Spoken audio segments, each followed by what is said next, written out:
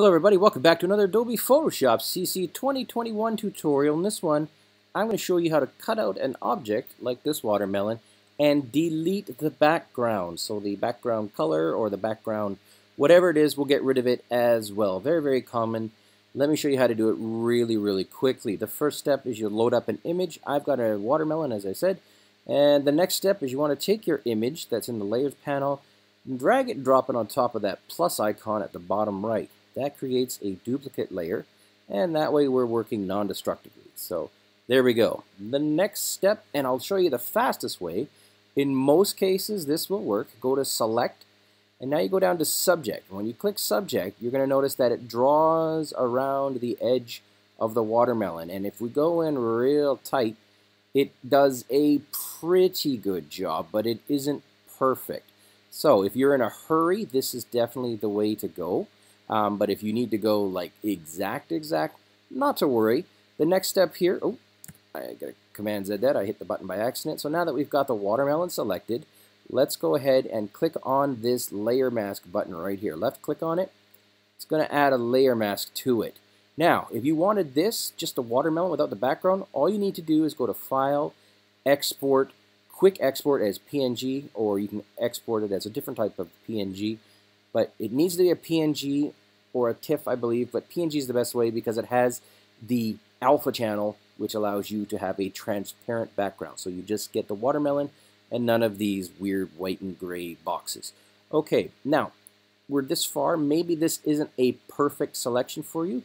What you can do is you can double-click on the layer mask thumbnail here. I'm going to double-click on it, and it opens up the masking options. And what I'm going to do is I'm going to go ahead and I'm just going to increase the radius to 2 pixels.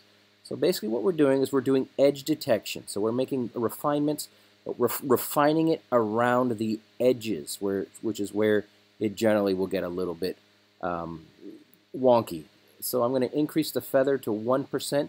This is going to make the edges a little bit feathered, but they're less hard, the hard look, right? Instead of like, it reduces the contrast, and it just feathers the edges.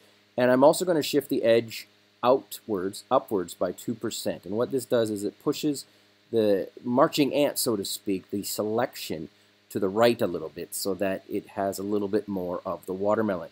And I'm going to go ahead and output this to a new layer with new layer mask, and I'll hit OK. When I left click on that, perfect. I've got a I've got a perfect transparency. Now I'm just going to go to File, Export, Quick Export as PNG, and honestly, that's all you need to do. Now I'm going to delete this top level here. Let's go ahead and delete this one. I'm going to delete it.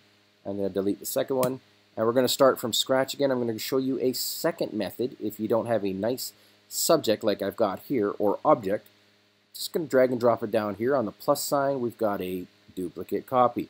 Now, to get a little bit trickier, if you're having a hard time, you want to use what's called the Quick Selection tool.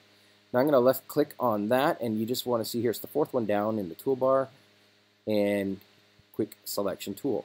I'm going to go ahead and just start drawing over the watermelon, and you'll see that I've got the marching ants going in there, and I'll let go and I'll keep going. What we want is we want the watermelon and none of the white. Like, we want to go as best we can without any of the white stuff, because that's what we want to get rid of. So okay, that looks not bad.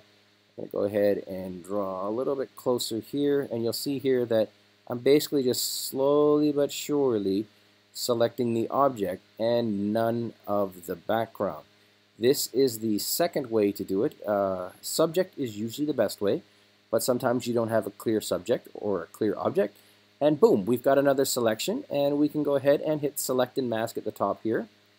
And when we do that, there is our selection.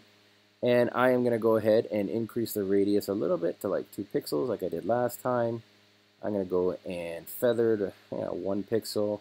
I'm going to shift the edge about 2% to the right there. And I'm also going to output this as a, well, you know what? Let's output this as a selection. Okay, left click on OK. And presto, this is our selection. Now this isn't perfect because we want to get rid of the background. So what we're going to do is we're going to go up here to Select, and we're going to go to Inverse. Click on Inverse here. Now this is selecting not the watermelon, but everything outside of the watermelon.